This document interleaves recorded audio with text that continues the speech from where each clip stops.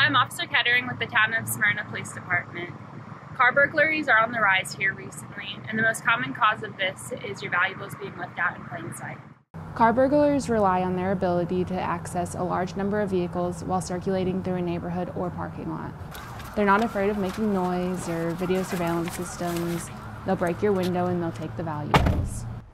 The Smyrna Police Department would like to offer you some tips to prevent you from being a victim of your car being broken into. The first thing is make sure you remove all of your valuables from your vehicle. The second thing is if you must keep something in your car, make sure it's hidden and out of plain sight. And the third thing is try to park in a well-lit area or turn on an outside light if you have that option.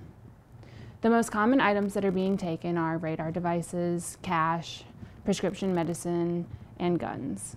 The Smyrna Police Department would like to remind you that if you see any suspicious behavior, call. Do not approach anyone that you believe is breaking into a vehicle.